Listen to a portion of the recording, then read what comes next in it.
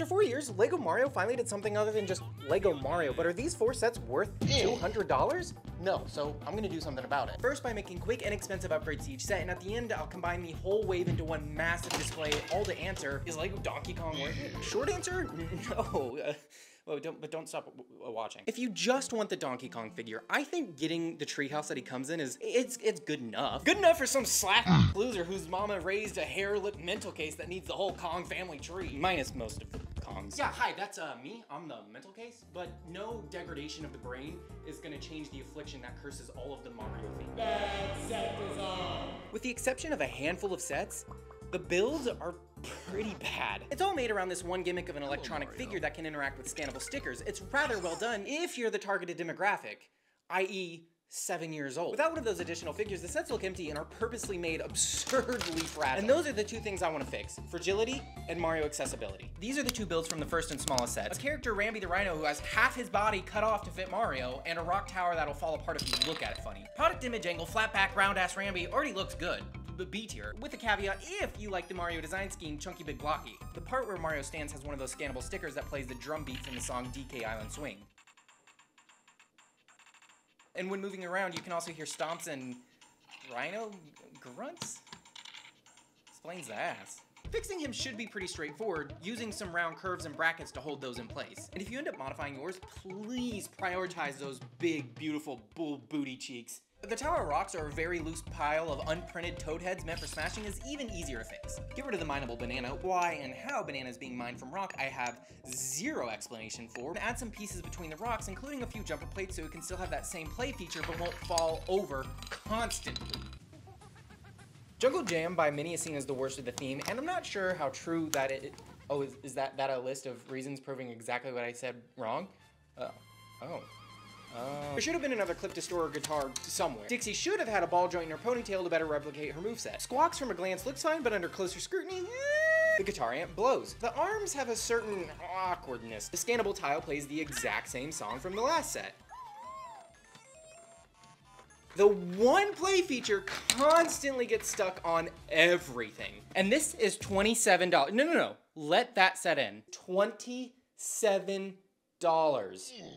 Okay, maybe the set has a handful of issues making it not that favorable, but after messing around with it, I found plenty of neat features, like how it introduced a new tropical leaf mold that doesn't look like green Doritos. If you also scan the orange tile, you can hear squawks, yapping, that's neat. Dixie Kong has a new printed tile for her earring, and there's an extra and you can use it on other characters.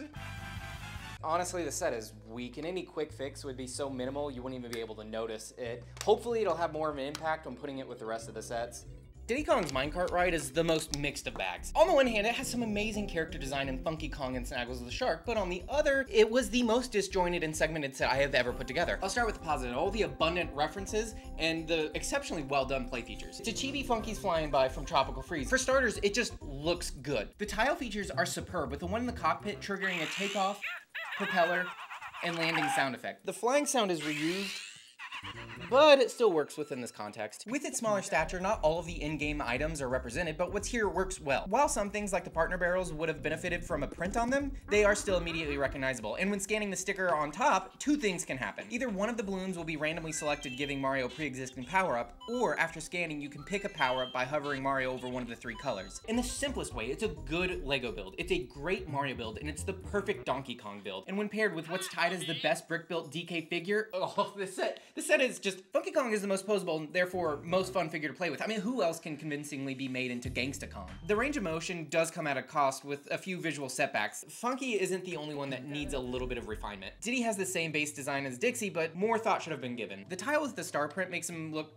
too chunky and would have looked much better as a flat print, although I'm not sure if that's even possible with what pieces exist. A brown stud shooter for his peanut guns would have been the most perfect time to use a stud shooter in any set ever, and it not happening is a decision I will never understand. The new hat mold, like every other piece that was designed for this theme, is perfect, so the Nintendo logo not being printed on there is criminal. Mole Miner, he looks good. His inclusion in the cave is logical, and it's a super forgettable enemy with only 1 in-game appearance. I just think it's a weird pick when there are so many cave-based baddies to choose from. The same could be said about Snaggles, but he's set apart by not only looking great as a standalone character, but functioning great as a course gimmick. Plus, he's slightly more relevant than Mole Miner appearing in 2 games.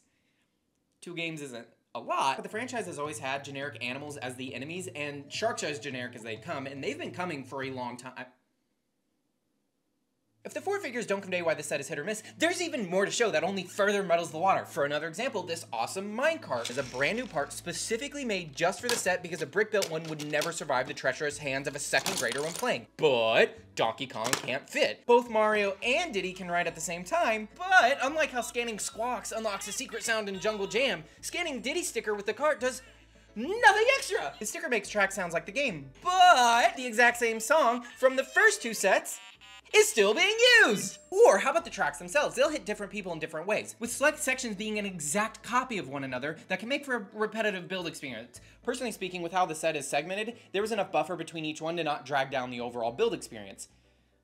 However, the segmentation is my least favorite aspect about the Mario motif. That said, in a very unintentional way, where am I going? In an absolutely unintentional way, the set falling apart adds to the overall experience. This set genuinely surprised me in how, in a small way, it accurately recreated that high-paced, stress-inducing, no time to think danger when riding the dilapidated rails. Absurd physics-defying jumps and turns that make me want more track, and honestly, the fragility of the set, the thing I hate the most about the Mario theme, works in its favor. Just like in the games, if you try to fight it, go too fast or the wrong way, it all falls apart. It is neat that that does add to it.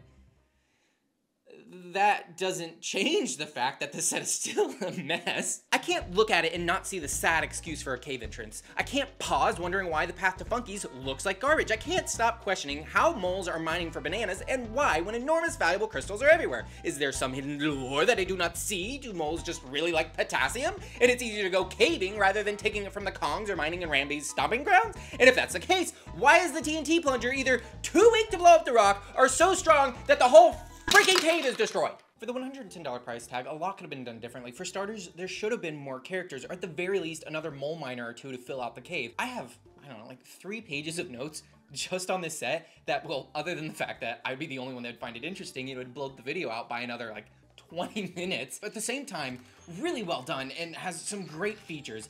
But also, it has an ugly layout, and a few changes here and there could have made a difference, but not anything significant. Same as the quick modifications that I would do to it.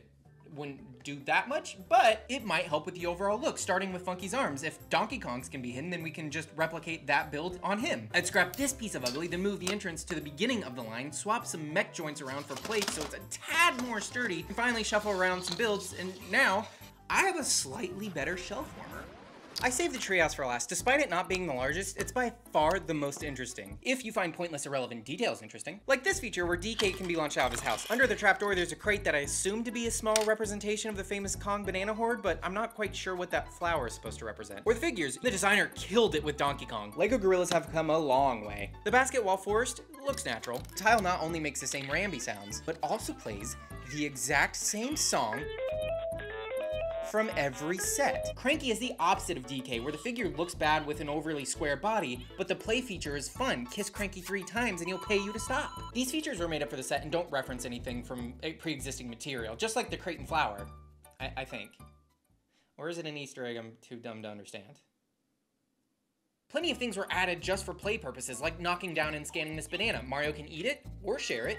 If he's not too careful, then it'll burn in lava, or be soured in poison. Why the bananas weren't hidden in the horde like they normally are is strange, so maybe the flower was a recreation from something from a game. Almost every build in the set can be traced back to something. Cranky Kong is from the original arcade cabinet. Donkey Kong 64 introduced the red rug and hammock made from vines and leaves, as well as the bongos, later receiving much more recognition with the Donkey Konga games and the Smash series. The boombox, tire inside and outside are from the original Donkey Kong Country. So what am I missing? I have no reason to think that this flower is anything other than just a really clever deep cut that I don't get, and not just placed there for a little bit of inspirational play. Let's break this down scientifically. If I'm being very generous, there are over 30 direct callbacks between the 4 sets, with one thing connecting them all together. They appeared in the last 2 games, with the exception of 4 different builds. The bongos are the only thing that weren't made up that didn't appear in the last game, but that's pretty ubiquitous with Donkey Kong at this point. So that means that this flower, this piece of crap, this inconsequential thing is just a thoughtless inclusion with 0 explanation. I'm so glad I spent so much of my life trying to figure that out. Ugh. Because this plastic crumb made me completely rethink the theme, instead of just building them and enjoying them like a normal person, I'm instead gonna rip up all the sets and combine them into one massive, objectively worse build. And because I don't want to spend another 20 hours on this, I'm only gonna use the parts in the sets and try to make it fit on this half-size base plate. It shouldn't be completely terrible. Probably. It's gonna suck. My idea is to attach the treehouse over the cave entrance and add Jungle Jam as a lower platform. Let's see how it goes. That's not gonna happen. Not enough space, so I'm thinking I'm gonna go this way. Oh, not enough space, and I don't have any parts. This was a very dumb idea. My initial thought was to use these big old rock pieces to build up the body of it because there are not a lot of bricks in this. It's mostly plates, so it's pretty difficult to work with. The longer I looked at it, I was like, the gap is ugly, and I tried to do something like that to fix it, but it would still have the gap on the outside. Then I realized, just turn it around. Now I have a way more solid base. Hopefully I'll have enough parts to extend this out just a tiny bit to do the same thing. Oh yeah, that's way more solid. That should be able to support the front half. Now as for the back half, I'm not quite sure. I did a little off-camera mining, and I think I'm about done. So tomorrow, after I wake up and realize how bad this truly is, I'll walk you through it. But remember, this is a judgment-free zone. No, it's not. I swear it looks better in person. The treehouse is the only thing that I tried to keep mostly intact, and while the cave entrance is drastically different, it still has a similar size footprint, and the minecart can still slide through with ease. Jumping on the tire is how the Kong clan gets up into the house. The tan is meant to represent straw for a more comfy floor, and when hanging out there's a tie hook and a TV stand, so it's almost at eye level. One of the Rambi rocks is holding a bunch of leftover action tiles. I'm not quite sure what they're supposed to represent, maybe records or magazines or games. You decide. The front of the house is stationed on the cliffside and the back on these stilts. I could have filled in this little gap to be more structurally real, but I thought it'd be more fun to simulate a Kong house party. Under the sleeping hammock, down the cobbled together platforms is where most of the accessories went. And in this random junk bin, I even made sure to save that stupid little flower. Is the TNT in a safe spot? No. Could it destroy his home and all his worldly possessions? Yes. Is this absolutely a thing the dumb monkey would do? I think so. And finally, in case of emergencies, there's a secret banana stash where it should have always been. Is this better than the sets? I think the real question to ask is, why haven't I washed this shirt after wearing it every day for the last 2 weeks?